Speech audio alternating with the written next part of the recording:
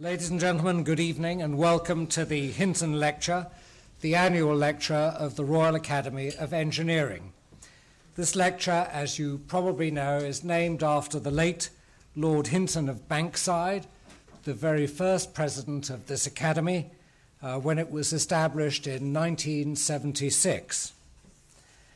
Lord Hinton was one of the most eminent engineers of the 20th century. His career took him to the very top of his chosen field, power generation, culminating in his being appointed the first chairman of the now defunct Central Electricity Generating Board. This lecture has the purpose of exploring how engineering underpins our society and our economy through innovation. This evening, our lecturer is Lord Mandelson, First Secretary, Secretary of State for Business, Innovation and Skills, and Lord President of the Council. We're very much looking forward to what he has to say, and I'm delighted that what he said is after his lecture, he would like to hear from you, not necessarily questions, but just what you want to say, what an opinion you have, and he would much appreciate that. Over the last year, Lord Mandelson has repeatedly said that the UK needs less financial engineering and more real engineering, and we couldn't, of course, agree more. Engineers face both ways, face to science and face to commerce, solving problems while creating wealth. The global slowdown has focused attention on the need to rebalance and diversify our economy, and we need to refocus our comparative advantages, including creating world-leading technology-based products and services. It is engineers, as innovators, problem solvers and entrepreneurs who are going to deliver that future. As one of the handful of significant national academies of engineering around the world, we're playing our part, harnessing the expertise of our fellows to tackle issues and help attract the next generation of engineering talent.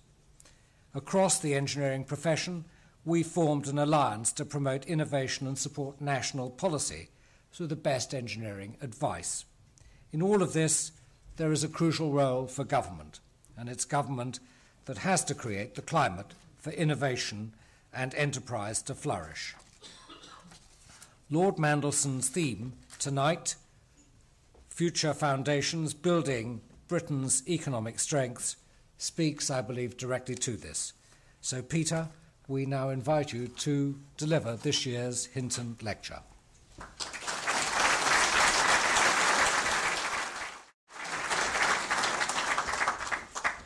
Well, John, thank you very much indeed for that welcome, and I'm absolutely delighted to be with you. Following my speech at the Labour Party conference this year, people, which I gather was regarded as a rather spirited contribution, I found that when I have spoken since, people have not been quite sure whether to expect sort of panto or policy or just plain theatricals. You are going to get, I'm afraid, neither panto nor theatricals. You're going to, I'm sorry.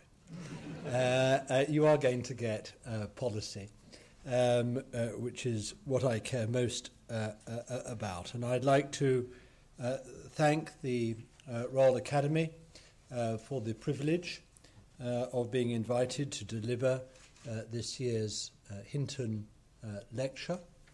I'm not entirely sure what motivated you, but as someone who has spent a lot of the last year going around saying, as you have reminded everyone, John, that Britain needed less financial engineering and more real engineering, I'm assuming that it's an invitation to put my money where my mouth is, or at least put a bit more substance where my soundbite is, and that's all the invitation I need.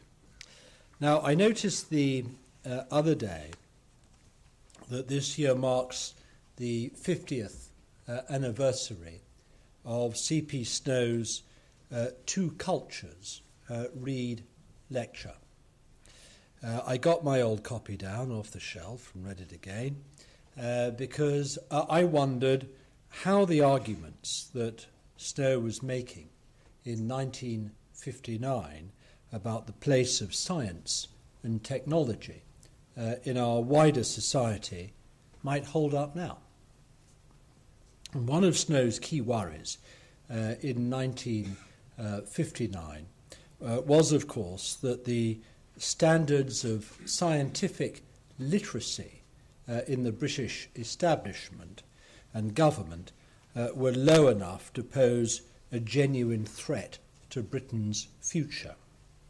He worried that the most influential people in British public life simply didn't understand what he rightly regarded as the strongest force in British economic life, which was essentially applied science.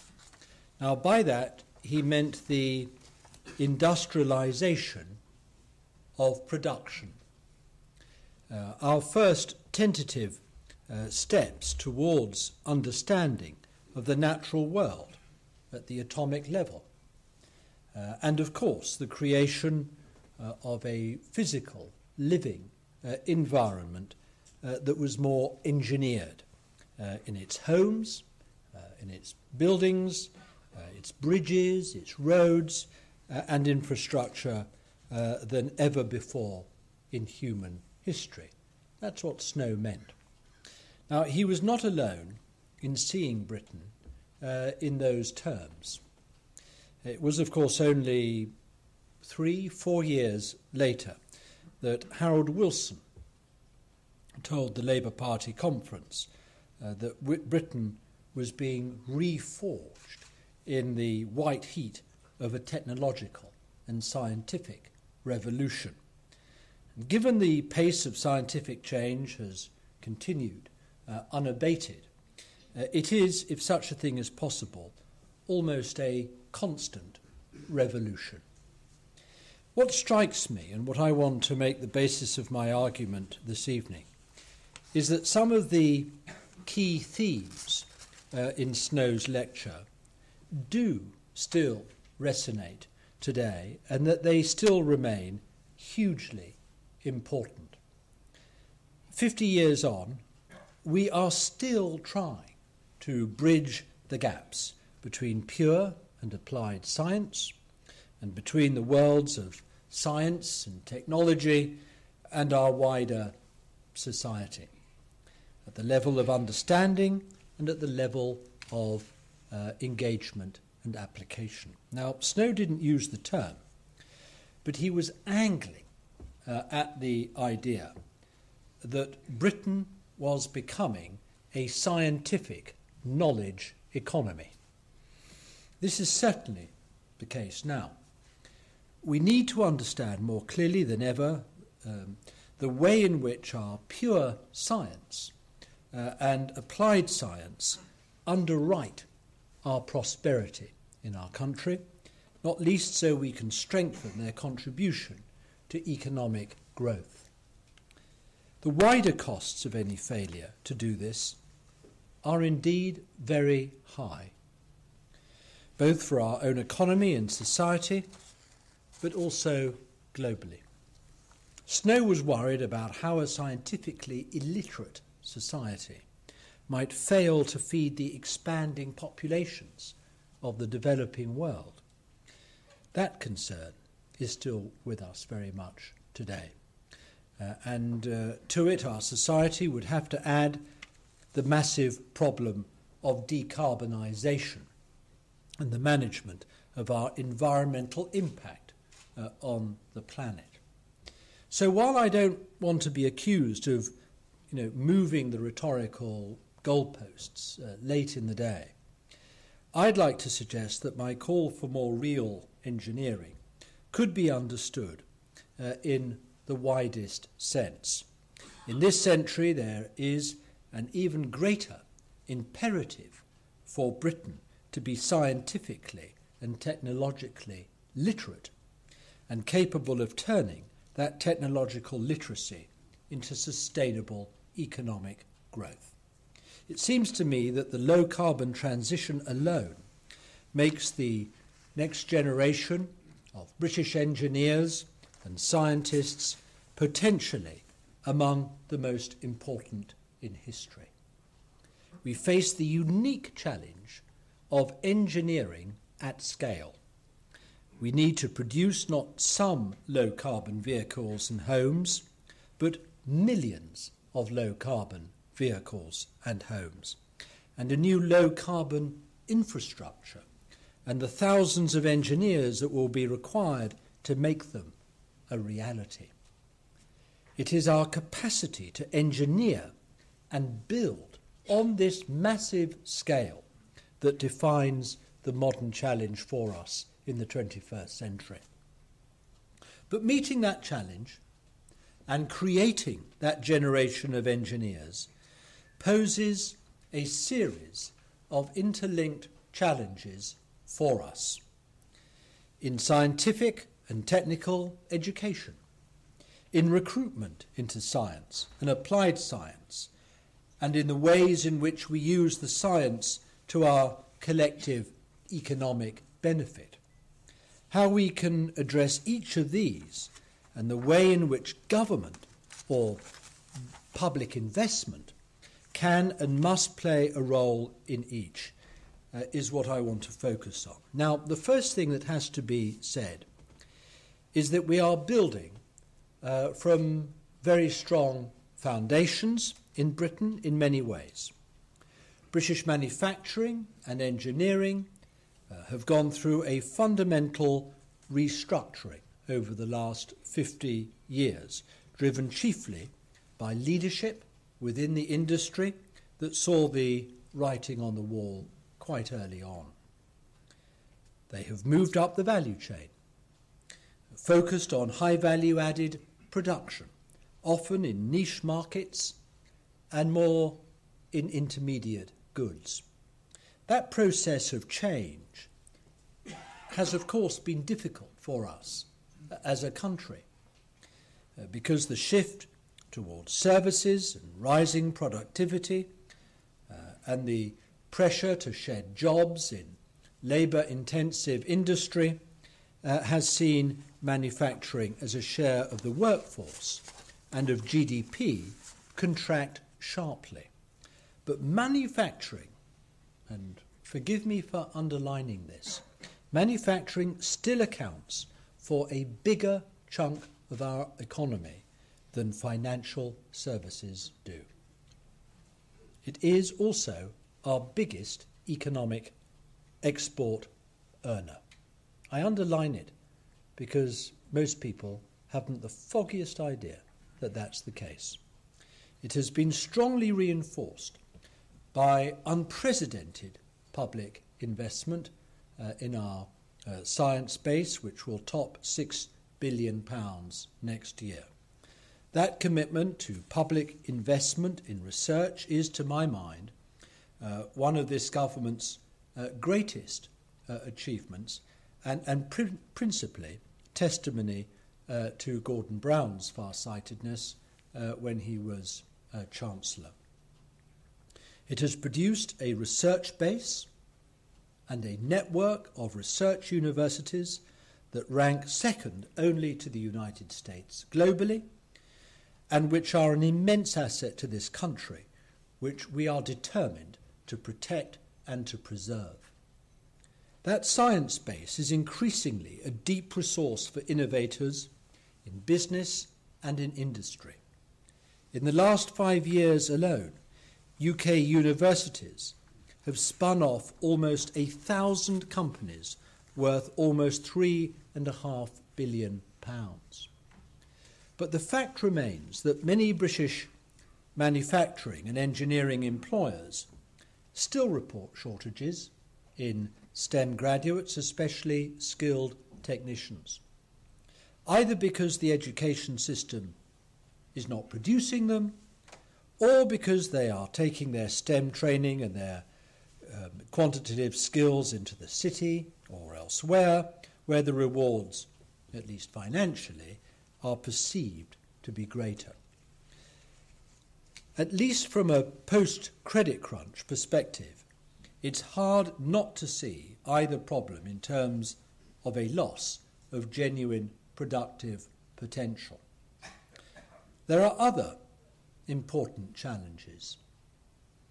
Despite the impressive start-up and spin-off figures, there are still too many potential partnerships between industry and universities that go untapped. And for all the depth and liquidity of Britain's capital markets, we still have, in my view, a structural problem with finance for innovation, especially the kind of innovation that needs patient investors willing to sit on their hands whilst concepts are proved and perfected. Again, that's something that I believe we have to measure in lost productive potential. And I'm just enough of a crusty old Keynesian to believe that the problem lies in part with investment managers and financial markets that might be good at knowing what's profitable in the short term, but are less able or willing to identify and invest in viable but long-term growth. Now, since I came back to the British government almost exactly a year ago, these have been the problems that have seemed to me to be key for our economic future. Key because they are critical for British manufacturing and engineering, and because preserving our strengths in these sectors is required for a balanced British economy. I also believe that they are problems that require active engagement and greater activism from government. I want to say something on each of these in turn. Firstly, on STEM skills. In the weeks ahead, we are going to produce our new frameworks for both adult skills and higher education policy. They will include new tools for tracking advanced skills needs and demand in the economy, and new measures for incentivising universities and colleges to work better and more with business and industry. Not least, in order to fill these skills gaps. That will mean clear incentives to increase and improve the provision of science, technology, engineering and mathematics courses. It will also create a system more capable of responding quickly with funding to fill niche gaps in the skills base in critical industries such as the civil nuclear supply chain or low-carbon technologies. We're also going to put a greater emphasis on routes to higher skills that can be built around work, flexible study, foundation degrees, and apprenticeships. But it's going to be up to the industries that are demanding skilled workers really to drive the system by being much more clear and prescriptive about what it is they believe they need. Building collaborative relationships with universities and further education colleges is by far the best way to ensure that they are responding to industry needs as they evolve over time. Now, some of the cost of this more strategic approach to the skills base will, of course, have to be borne by business and industry in the form of contracted services from higher and further education. But that investment will pay back in staff that have the right skills at the right levels at the right time. We also need something of a cultural shift in Britain, away from the pervasive belief that manufacturing belongs to this country's past.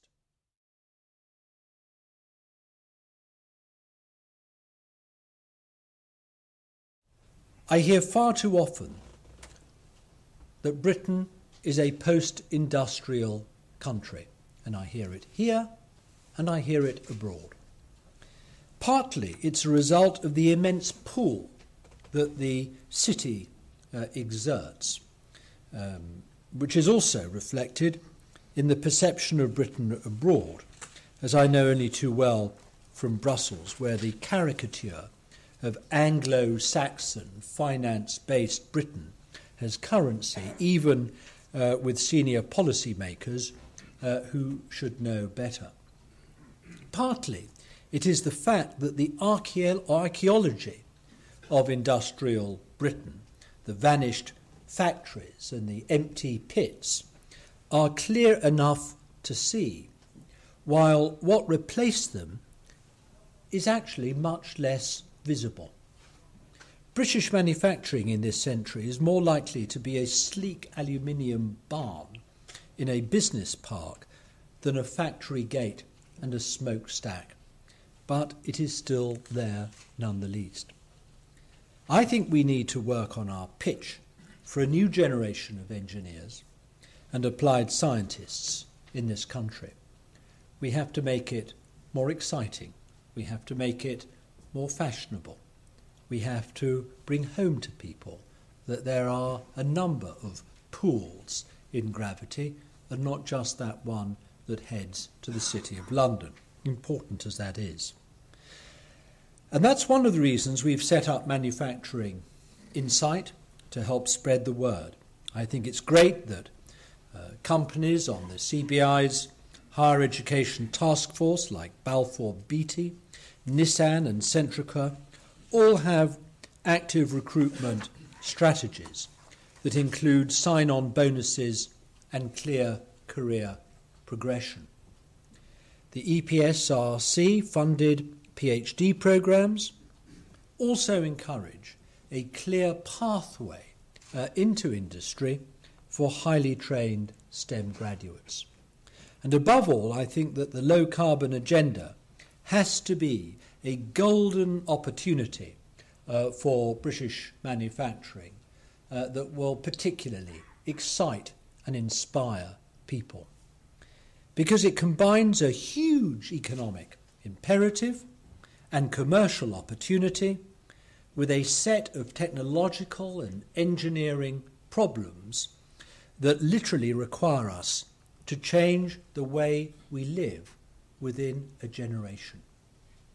And we have an ecosystem of green manufacturers in this country, from the very big, like Rolls-Royce, to the smallest green startups that are tackling the problem from every direction. Now, second is the question of how we continue to drive up the rate at which we transform knowledge into manufacturing innovation. Again, I don't intend to disparage the progress of the last few years, simply to argue that further tapping the huge resource of our research base to drive innovation and development is now one of the key challenges for Britain. We have got to do a heck of a lot better than we have been doing over the last recent years. And part of the future HE landscape, summed up in our new higher education framework, will include the new Research Excellence Framework, which will for the first time explicitly recognise in its assessment the economic and social impact of excellent research, including the benefits of researcher collaboration with business or government.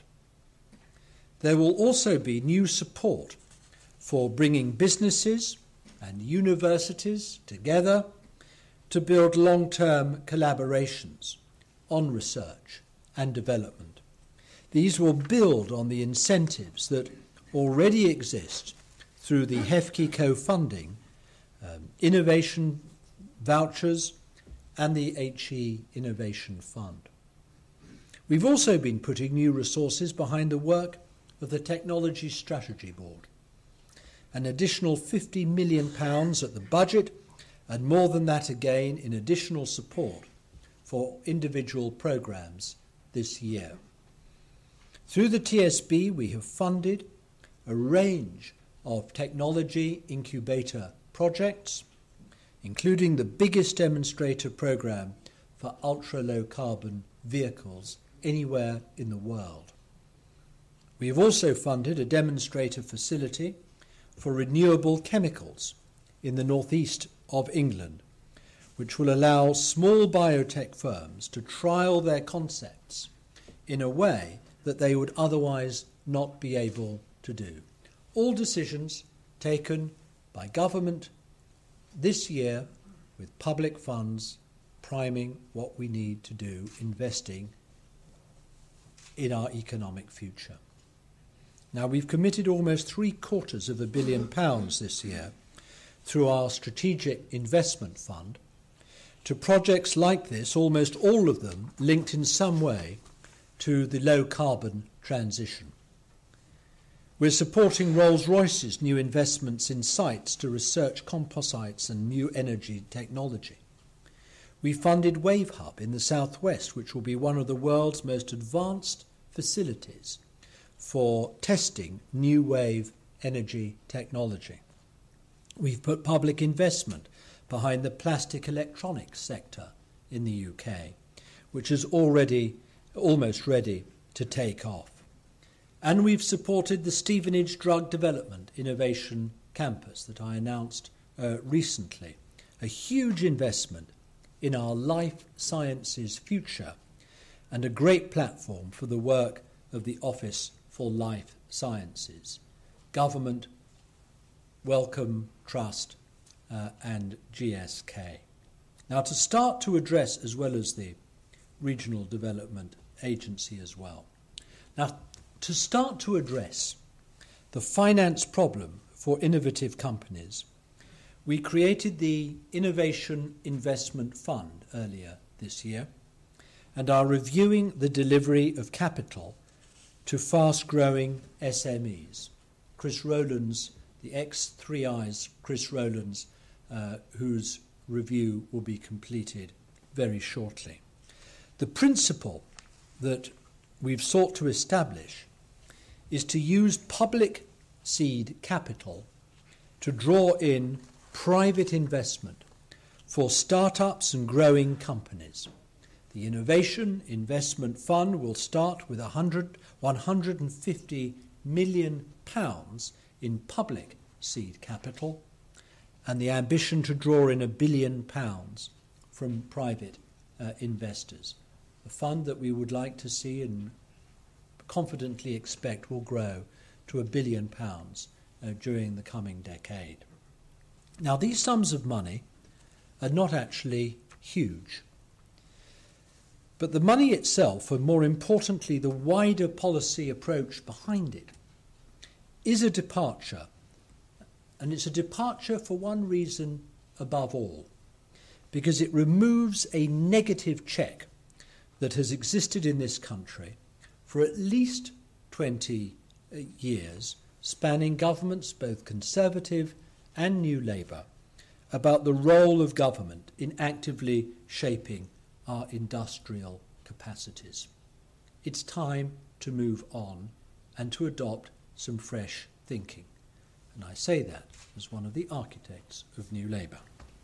In the policy areas I have just set out, all of which will be critical to the success or failure of British advanced manufacturing and engineering in this century, the role of government in partnering industry, getting the policy framework right, and interventions in areas like skills, research and finance right will be not just important but decisive to our ability, our capacity to compete in the global economy during this century.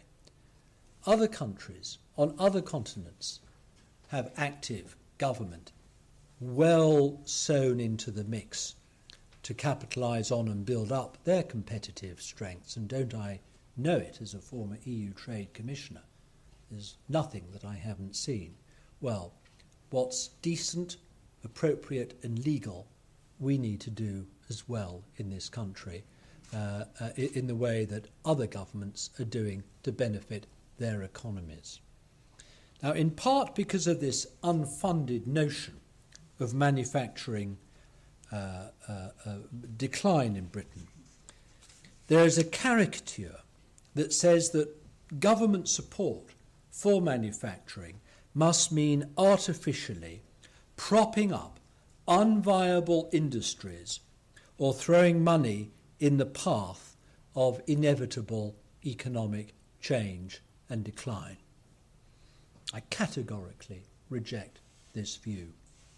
Modern manufacturing in Britain is absolutely viable so long as we recognise that our comparatives, strengths and weaknesses and what they are and distinguish between them, and so long as we invest in the strengths and not the weaknesses. It requires intelligence. It requires smartness. It requires making judgments and choosing. And we in government have to equip ourselves to deploy that intelligence and make those choices on advice from those who know better than we do. Modern manufacturing and engineering are built on a complex set of national capacities, and those capacities are in large part the result of what government does or does not do. Those who talk up British manufacturing but who are still stuck in the kind of thinking that says that government is always and everywhere the problem seem to me either complacent or naive or both. My challenge to the ideological critics of an active role for government is, rather than reaching for the cliches of 70s style national interventionism and public ownership, need to look at what we are actually doing when we talk and practice 21st century intelligent industrial activism. In all of the interventions I've described to you this evening, we've been disciplined, I believe, and we have been realistic. We haven't junked our commitment to long-term viability. In an open market, that remains fundamental.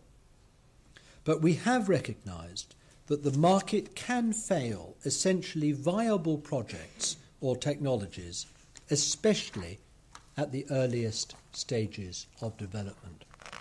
We've also resisted the temptation to micromanage. We see a critical role for public investment, but have gone out of our way to avoid turning politicians or civil servants into investment managers or technology pickers. Funnily enough, that's not our training or skill set, and we should recognise it. The deployment of resources is effectively managed by independent technology experts like the TSB and venture capital and industry experts for funds like the Innovation Fund. Government isn't picking winners, it is making sure potential winners don't lose because the support they need isn't there. That's all we're trying to do. Nevertheless, even when the management of investments such as these is effectively at arm's length, I do believe that both government and the civil service now need to meet demanding new standards of technological awareness. C.P. Snow's basic warning against the dangers of a lack of technological literacy in government may be 50 years old, but I'm afraid it remains too powerful and too true even today. That does not mean just tracking technological trends or trying to keep up with the technological zeitgeist. I've never twittered, and perhaps I never will, and I don't think it really matters either way for my effectiveness as Secretary of State.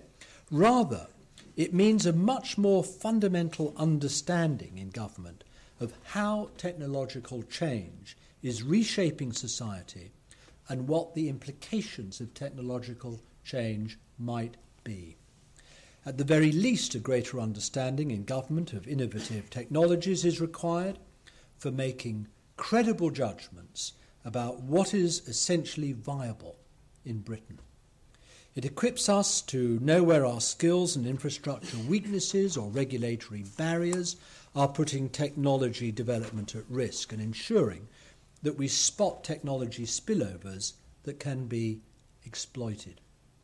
The pace at which we can innovate and adapt to change will be critical. So government needs to be putting the minimum of obstacles in the way of innovation, and the better we are at understanding science and technology, the better we will be at doing that.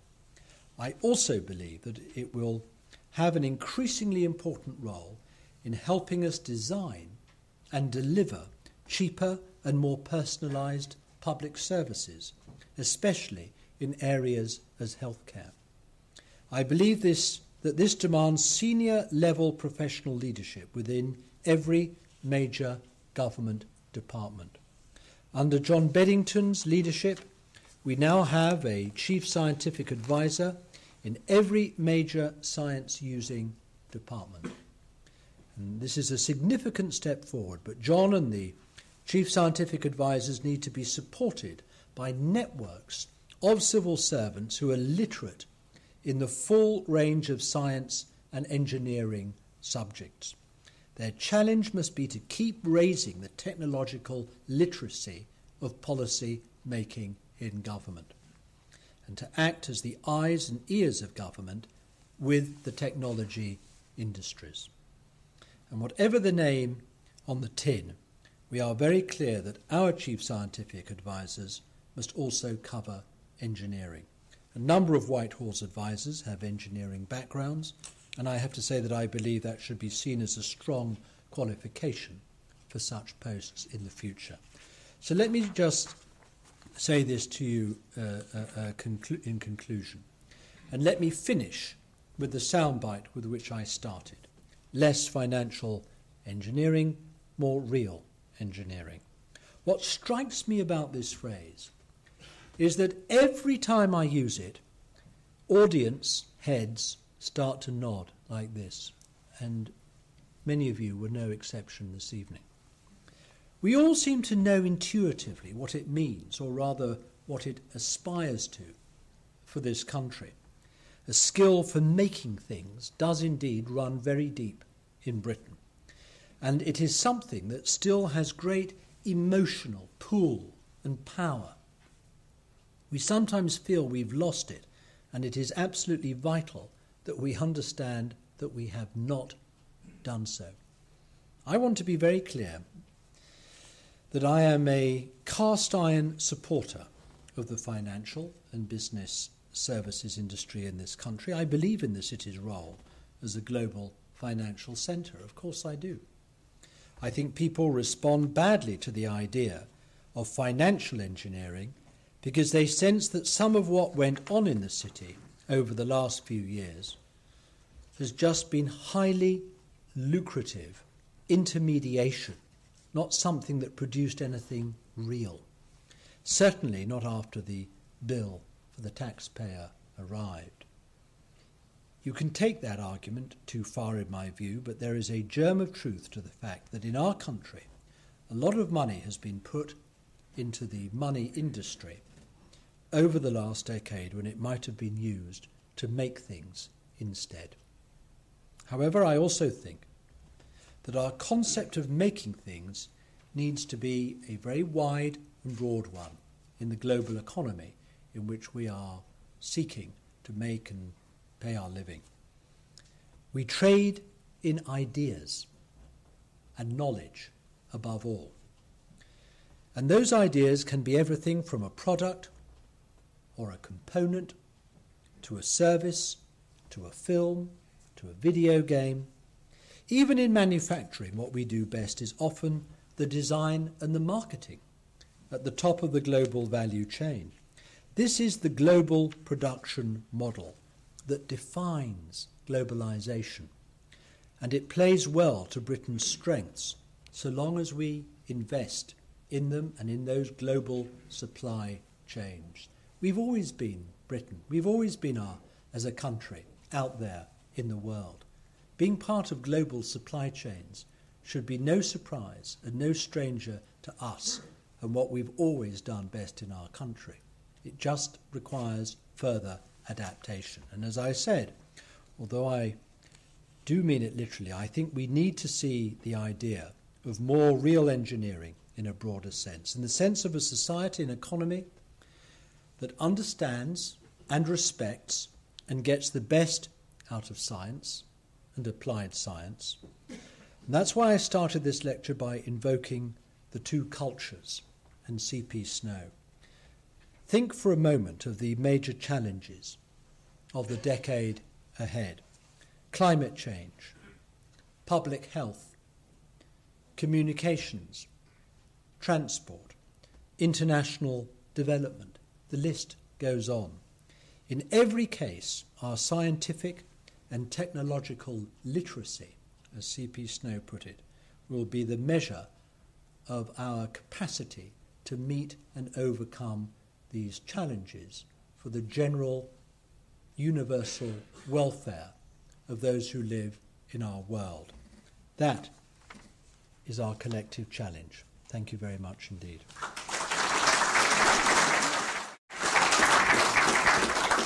Peter, thank you very much for that very powerful set of ideas and positions.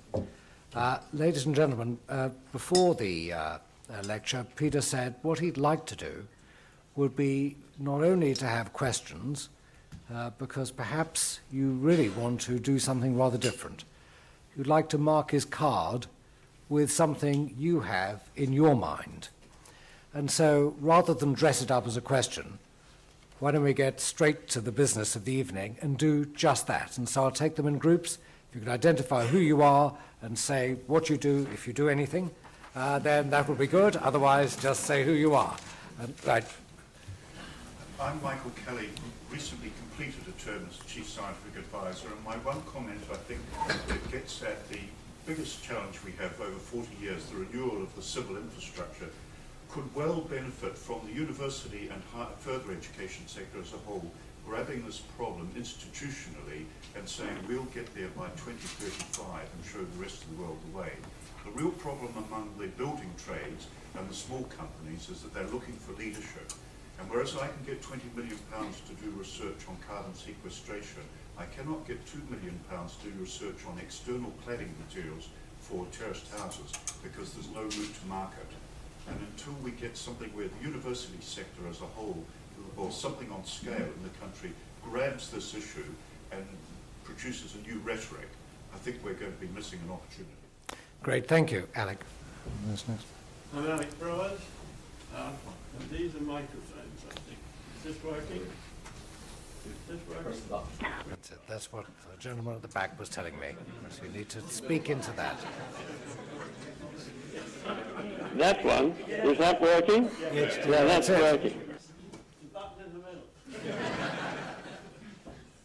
You spoke about timeliness with education. I think timeliness is an issue that we have, and I think government can set targets and timescales, perhaps, if not picking winners. The thing that worries me a lot, and I think we've talked about this in various contexts in the House of Lords, and that is why we set ourselves such leisurely timescales in certain instances. Why is it that we're going to take till 1918 to build a nuclear power station, a new one, when the Chinese are doing it in half the time? Why is it that we only have a few tens of miles of high-speed rail when most modern countries have more than this, and our civil engineers are more than able to do this? As demonstrated, for example, by the fact that they're ahead of schedule in the Olympic site.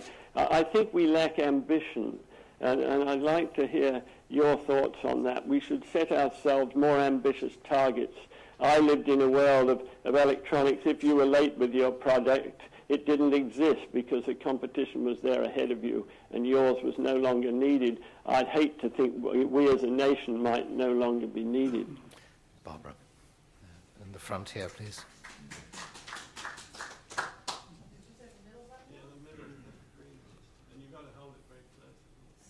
I'm Barbara Judge, and I'm Chairman of the UK Atomic Energy Authority. But what I want to ask you is about engineers and women in science.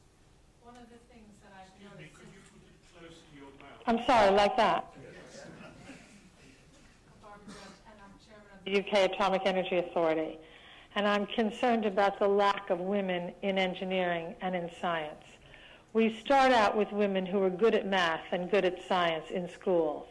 But what happens, or at least what seems to happen, is the school teachers and the parents send their smart, scientific, math-oriented women off to be doctors, which is a good thing.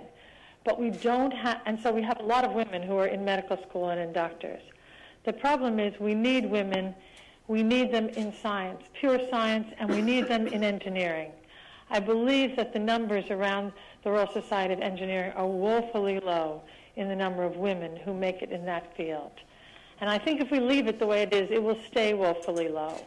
We need programs within the schools, within the universities, and within the companies that will fast-track smart women and give them a role that they can play early on so that they make it through those early times that are so difficult for women and go on to the top levels.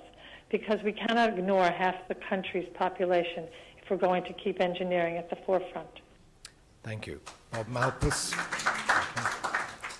My name is Bob Malpass. I need a device, unless you can hear me. There you are.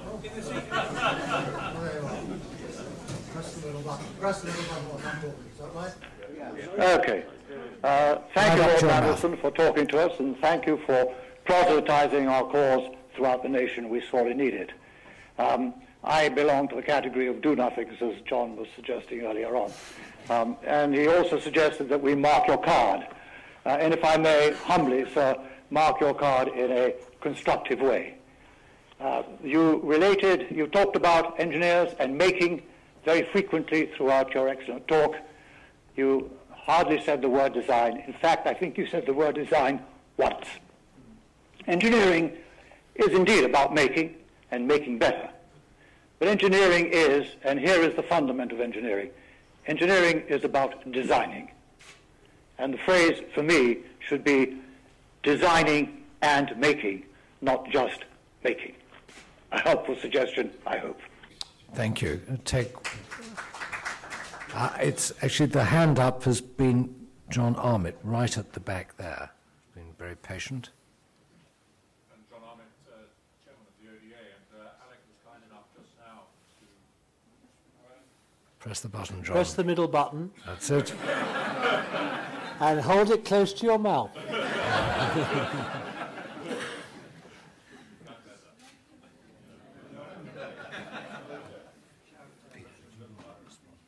Some of them, yeah. Two groups. We'll try another one. Is that better? Yeah. Well, Brez was kind enough just now to refer to the fact that at the Olympics things were moving apace. They're moving apace particularly because the planning procedure there has been very effective, and I think that's an area which government has already tried to address, and hopefully we will be able to continue with the proposals which the government has put in place. But I would like to really pick up this issue of targets and ambition. A whole series of things have been done better at the Olympics in terms of environmental improvements, in terms of the employment of apprentices, and these have largely flowed from the setting by government with ourselves of targets, which have then been passed on to the industrial sector. And the industrial sector have actually responded positively and have worked to meet those targets, not only in terms of numbers of people employed or reductions in CO2, but even at the cutting edge in areas such as producing PVCs, which are non-phthalate PVC, and we're getting very close to achieving that. So my suggestion is that the role for government, particularly in the climate change area, is to be very clear in setting targets in the long term, because if we set targets in the long term, then I think we can actually get more investment, because investors, if they can see that there are going to be real business opportunities, because there are real clear targets which industry has to meet, not which are optional, but which have to be met, and in fact we can make some real progress. But there is a requirement to have some very clear long-term targets which are mandatory on industry and business to achieve. Thank you. Thank you. Sir, right by the pillar there. That's it. In your chair. I can possibly be heard. My name is Ian Gardiner. I'm retired. My career, which ended 25 years ago, was spent in the heavy electrical and mechanical engineering field. I think I am happy to have heard what Lord Mandelson has said by way of his proposed support for industry, particularly manufacturing industry. But I can't help being very sad by thinking that one of my favourite statistics is that 2 British manufacturers delivered a locomotive to India every 14 days for 100 years. We look around today. We're importing locomotives which are American designs made in Canada. We're importing high-speed trains from Japan. All our rolling stock south of the Thames is German, and I could go on. But I hope that whatever government gets in next year, we will have some real encouragement to retain what is left of our manufacturing industry. We'll take a 7th one, Sir Kevin Tebbit. I think we'll take the one in front. Tony Ridley. I spent most of my career in urban public transport projects, and latterly as the head of the civil engineering department at Imperial College. Apropos real engineering versus financial engineering, I'm so glad that you are waving the flag for us, Lord Mandelson. But I trust you do not present real engineering on our behalf instead of financial engineering. The problem of Snow's 2 cultures, as I understand it, was that it presented the issues in an either-or fashion. And I think that was detrimental to his argument. We often also exclude the great importance to engineers of what are called the soft skills necessary for the delivery of engineering outcomes. So I would urge you, when you are happily, positively waving the flag for engineering, and I think you may perhaps agree with me because I heard you say towards the end of your presentation you used the term engineering in its broadest sense. You will help us to define engineering in its broadest sense of being technological and financial and involving interpersonal skills. Thank you. Peter, 7 statements.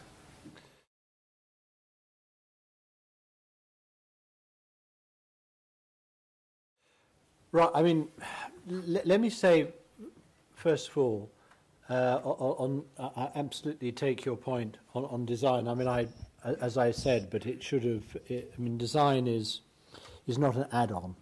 It's fundamental across the piece, and that was a point that was very well made. Look, I also said that I'm not against financial services or financial markets. They're really important. What I don't want to have is financial engineering running away with itself, not least when it's using other people's money in order to do so, in a rather excessive and reckless way, resulting in a huge hole being blown in our GDP in this country. I mean, let's not forget what we've lost. I mean, a whacking great hole has been blown into our GDP as a result of what happened in the banking sector. And we are going to be living with that, as other countries are, for many years to come. And of course, I mean, one of the preoccupations I have, as I said, is not just skills being delivered into engineering. It is finance being delivered into innovation. So I'm absolutely with you. Engineering equals technological plus financial, plus softer skills, as you put it. Absolutely with you. And it's finding the right joins. It's making sure that these activities, which are so interdependent, support each other more effectively, that in my view is at the heart of any responsible, half-enlightened government's growth strategy and plan for the recovery and sustainability of our economy. And I believe, as an extension of this, that markets are not going to do that job for us alone. It's all the point I'm making. I mean, it's almost so elementary, it almost doesn't need making. But given the history of the last sort of 20, 25 years, and I played my part in this, New Labour played its part in this, we were so keen to establish our pro-market credentials in the 1990s. Mind you, we did have quite a lot to live down in the 80s and the 70s. But this is off the record, isn't it? This I don't know. So suddenly, as I sort of drift on into suddenly realise I'm in a public place. But anyway, I completely lost my track now. But it was important for us to establish those credentials. You know, markets are fundamental. You know, you're never going to replace markets, nor should you seek to do so, as the ultimate arbiter of what goes on and what's decided in our economy. You're not going to have some alternative system to replicate or to replace, you know, the billions of decisions that are taken as a result of the working of markets in our economy. But equally, you have to acknowledge and understand that markets don't do the whole job, that secondly, markets sometimes don't work perfectly, and that thirdly, markets don't always correct themselves in the way that it is assumed that they would do. And that is why you need a government coming into the mix, not just to regulate in the way that governments, in a rather more time-honoured sense, have assumed is their job in relation to markets and the economy, but also to help in the creating process, the joining up process, to cement that interdependence, particularly, as I said, when you're talking about early years innovation and those early joins and steps and bridges that need to be put in place from your science base, your research base, to what is commercialized and then industrialized.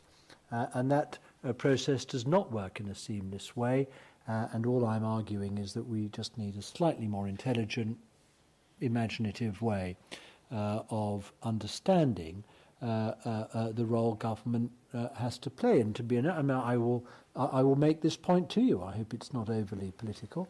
One of the things that concerns me in this country is that every time there's a change of government, you know, there's a change of philosophy or a change of course or a change of direction.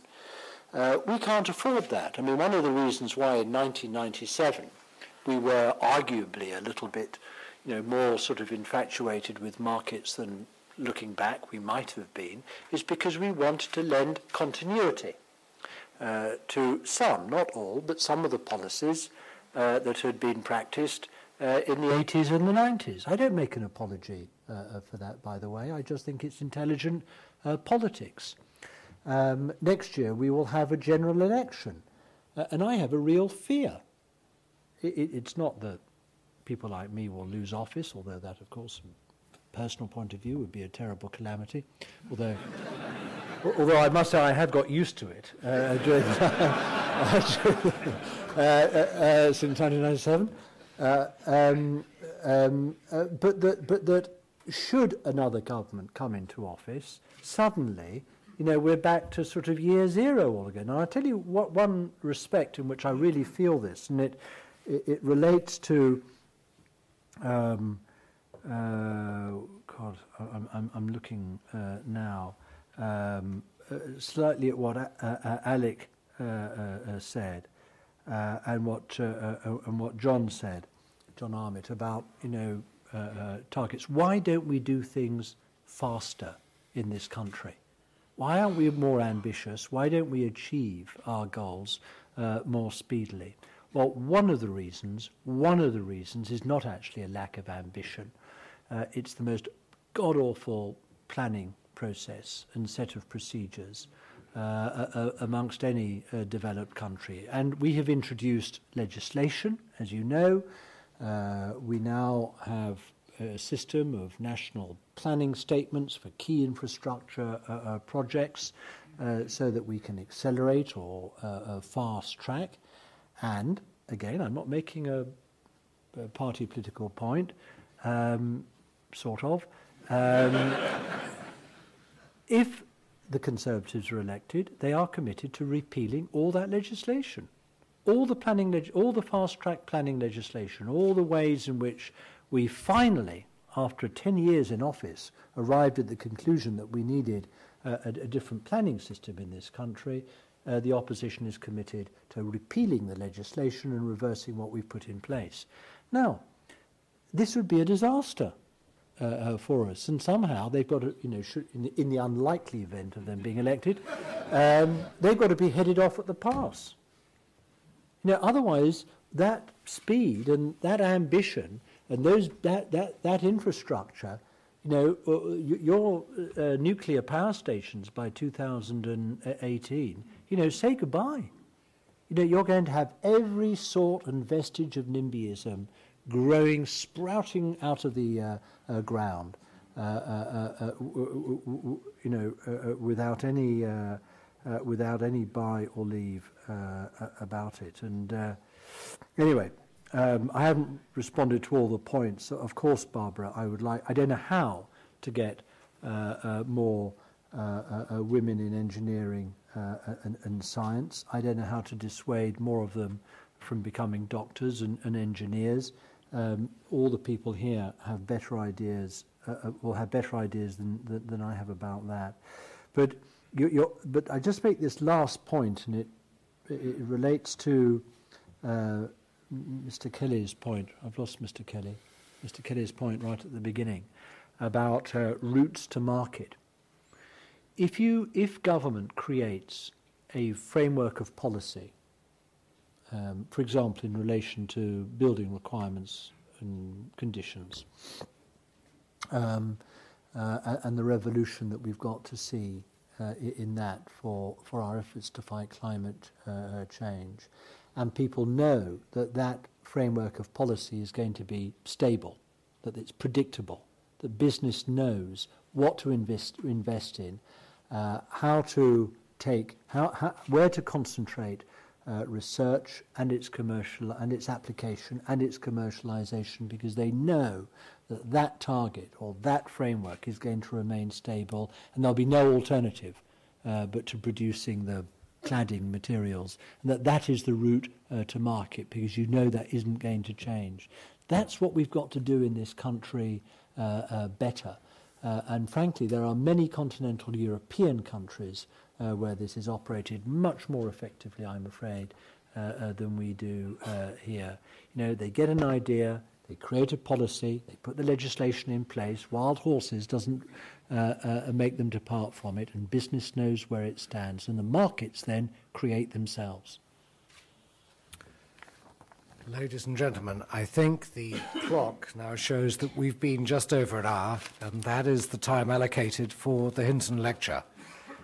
All it remains for me to do is to thank Peter Mandelson for being here, for giving us a lecture, and to responding to these points in a way which is, I believe, coherent with the wishes of everybody. That is, that we remember that economic and social value is created by getting things done, and getting things done which go beyond just an idea or a pure, simple notion, but actually delivering it in an applied way. And that is what we're all about here, I believe, and this lecture, I believe, spoke into that. Peter, thank you very much for coming. It's a great lecture. Thank you.